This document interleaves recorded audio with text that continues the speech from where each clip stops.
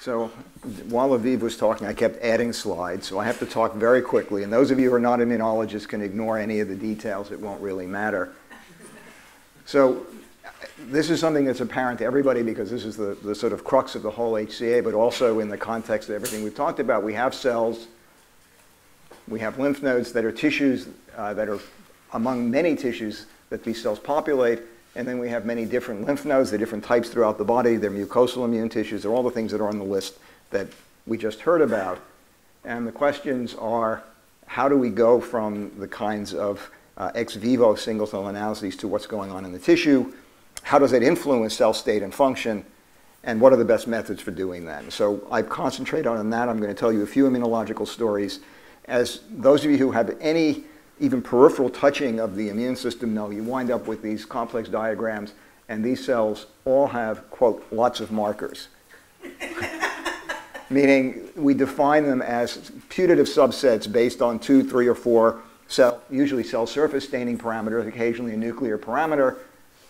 And how do you study that in tissues? Because until very recently, the answer was you did 2 or 3 color immunofluorescence. They were red, green, and maybe you got yellow, and that was about it. And people are doing 15 color flow or 40 color cytoph, and life gets complicated.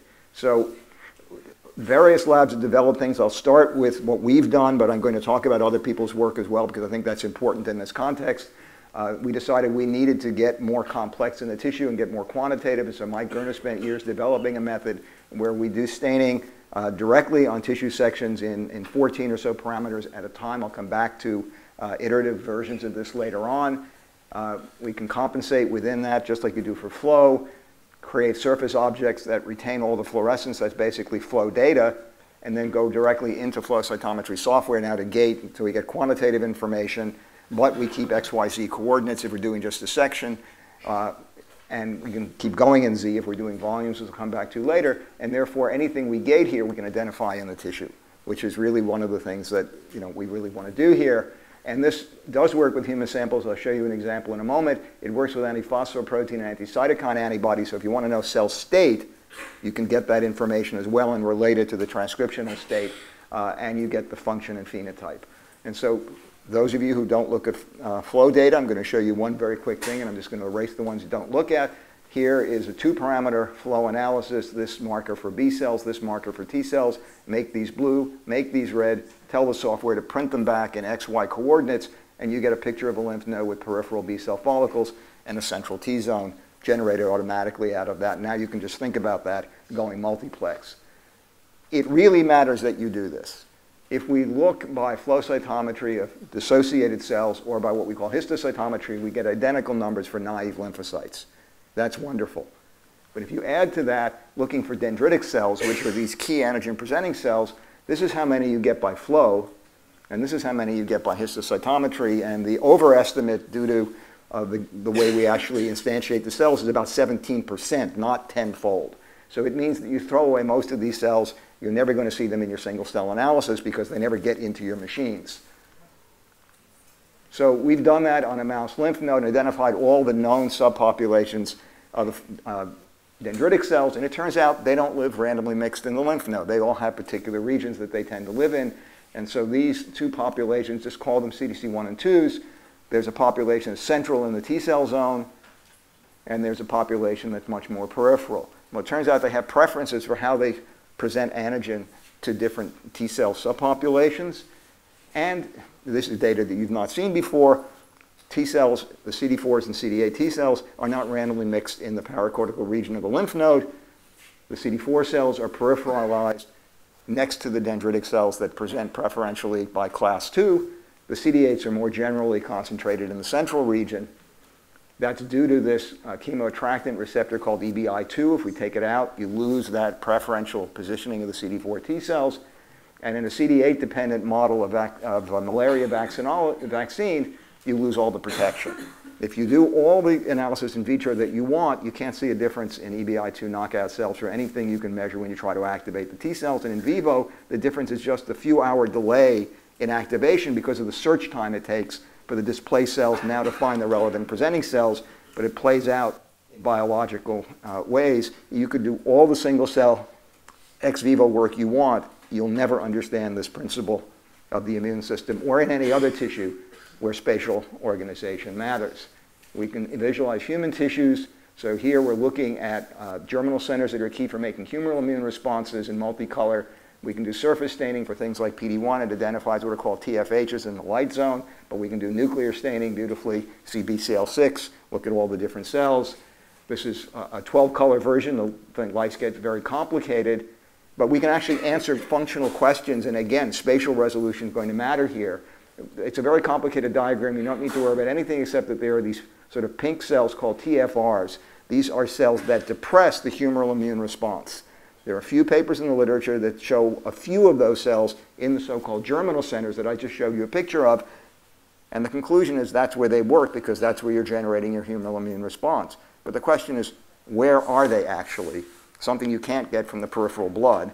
So we've looked at human mesenteric lymph nodes in multicolors. If we zoom in into this region, which is on the border or outside of the germinal center, we see plenty of these cells that are surface positive for CD25 and nuclear positive for FOXP3. These are the follicular regulatory cells. If you go deep into the germinal center, you occasionally see them. We can do very quantitative data using this method, and when we do that, there are virtually no significant number of these TFRs in the germinal centers. They're all outside. So the notion that they work in that location is incorrect. They actually work by preventing things from doing their job in the germinal center, and again, a conclusion you can't get from isolated cells. We can go further. As I said, 12-plex, 14-plex at a time is not good enough, so there's a very mild stripping method that'll turn this initial picture into this, with this as just being autofluorescence, and then we can do iterative 10 or 12 color stains, and if we keep 10 as new colors and 2 as fiducials for alignment, in a few cycles we're up to super CyTOF levels with very high resolution. But this isn't the only way to do this. And so many of you are familiar with the work from Gary Nolan's lab in a procedure called CyTOF that builds off actually several other previous iterations of how to do this iterative staining. All of them have drawbacks, and there's some particularly useful things about the way Gary does it using nucleic acid encoding.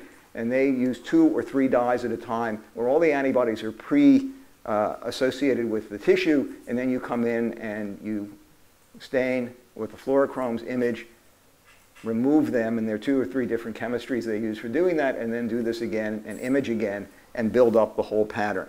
And they have some very nice algorithms that they've already moved out into the cloud to actually analyze things, and you can get these very complex patterns using here 20 some odd parameters, and this begins to show you these distributions. And in the picture that is often used here, they can look at these neighborhoods. These are very elegant things that are much easier to use in some of our in-lab approaches, but we get similar data. And so there's a problem here, and this has to do with pushing things through at high throughput. If you only do 2 colors at a time, it actually can take a long time as you get to larger and larger tissue samples to build up these images. We can obviously do a lot better if we're up at 10 or 12 at a time, but we pay a price because we have to develop a complex multicolor panel with spectral overlaps, and that puts certain limitations into the system. So there are pros and cons in each of the different approaches. The histo-cytometry is valuable. You were talking, and I actually put the slide in after you were speaking, in terms of spatial resolution. So this is not real data in terms of looking at the actual cells, but we've taken the ImGen data and matched up our phenotypic map of cells in the lymph node and basically printed the ImGen data back, and we now get a spatial transcriptomic map. It's not cell per cell, but you can get a general map, and now when you go back and do it, say with fish or something else, you can ask how does that correlate with the phenotypes of the cells. So it's a very facile way of doing it once you have dense enough phenotyping on the individual cells. But the problem is that's a section, and a section grossly undersamples a tissue. And so we have developed a new way of doing clearing. There are many clearing methods there, but they all have limitations for doing what I'm about to tell you about. So we have a one-step method that allows you to go to this kind of transparency in multi-millimeters of tissues. And so now you can take a mouse lymph node, so here we're talking about the equivalent of a millimeter biopsy, and do this with no sectioning at all in 8 to 10 colors at one time. But of course you can go into that 3D image looking at single cell resolution to do any of the phenotyping I've told you previously in the histo-cytometry. We have, again, like Gary's lab, developed algorithms that let us segment these very densely packed cells so we can walk through the volume, go through our flow analyses, and print them back. Maybe it's not as pretty as Gary's picture, so we're working on that. And we can do that, for example, here with human tissues. So this is a human lymph node, and these are now completely intact germinal centers, not the slice I showed you before, where you can get volumetric and total number information about how things are going. And we talked about VR, so we're now translating that into color coding for the individual cells in 3D, and now you can begin to put the glasses on and actually reach in and move around and sort of see where these cells populations live in 3 dimensions.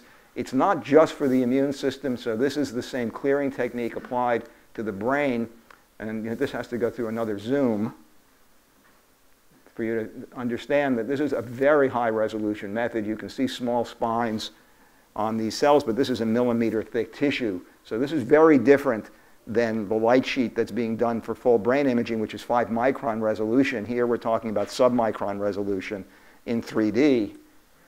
This is what you get if you want to look in the gut. That was also mentioned today. And this takes a second to run, so I'm going to waste about 12 seconds just letting this show up. But now we're looking in a mouse lung volume, and you'll see some dendritic cells come on in a second. And so you're seeing, again, this in 3D spatial information. Again, we can go to very high resolution. You can see small dendrites in all these cells, individual epithelial cells, and they can all be looked at. But we didn't think that was good enough, because really you're going to have a lot of RNA data, and I'm only looking at proteins. And so we've gotten together with Gary, because one of the nice things about the nucleic acid chemistry is it's actually compatible with our clearing method and with fish. And so this is another sample in volume now done using Gary's iterative CODEX method, but our clearing samples. And when you do it in maximum projection, it's not as pretty as the other example I showed you, but this just takes away and shows you we're going all the way deep at single cell resolution now. So those are completely compatible methods. So this is a 630 micron section out of that. We can go millimeters. So this image and this image are 3 millimeters apart using some new optics that Leica and other companies are developing. So we can go to about 5 millimeters in a practical depth.